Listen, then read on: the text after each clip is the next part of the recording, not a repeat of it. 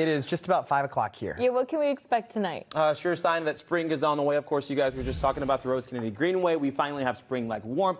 And oh, by the way, on that same topic, check it out. We do have more hours of daylight today at 11 hours and 33 minutes. Of course, don't forget that we have to set our clocks back on Saturday night before bed as we spring ahead on Sunday, losing that hour, but of course gaining another hour of daylight. And ultimately, too, it seems like the spring pattern all the way through the vernal equinox or the spring equinox, March the 19th, will present warmer than normal air. So it will feel like spring and also start to look like spring, too. Not just with the warmer air and the sunshine, but also the spring-like showers that we've had today.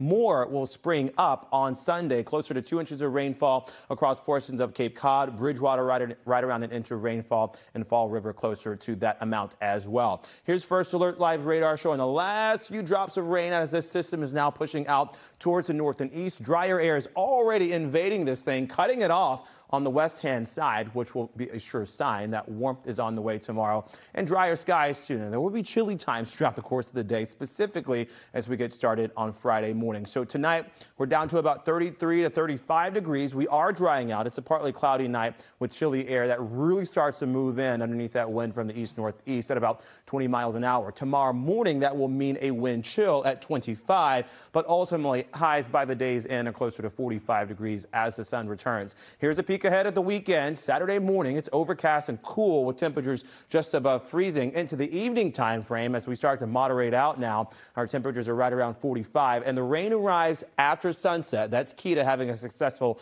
Saturday. Sunday morning, widespread downpours are possible through the early morning hours, with things tapering off just before mid-morning, and by the day's end, we're likely to see temps near 50 degrees. So let's time out the next round of showers coming in. Again, it's not Friday. Tomorrow's nice and dry and sunny. A beautiful day after several days of rainfall and cloudy skies. Saturday, the clouds move back in and the rainfall builds in from the west and southwest. But notice what's not far off here. The snow across the Green and White Mountains and the Presidentials will certainly be good news for some of those resorts that have perhaps had to delay things the past couple of days. It seems like this will be the next system into the weekend if you do have plans to head towards the north. Towards the south, ample rainfall again with totals coming in between half an inch to perhaps an inch and a half of rainfall, with most of that wrapping up by 1 o'clock in the afternoon on Sunday. I do think we've seen lingering showers into Monday morning as this system tries to kick it out of here. However, just a little bit of rain we can anticipate for the Monday morning commute, but I don't think it's anything to stop you. And this certainly shouldn't stop you. Look at what goes through Tuesday through next Friday. Plenty of sunshine, high temperatures slowly creeping up. 50 next Tuesday, 53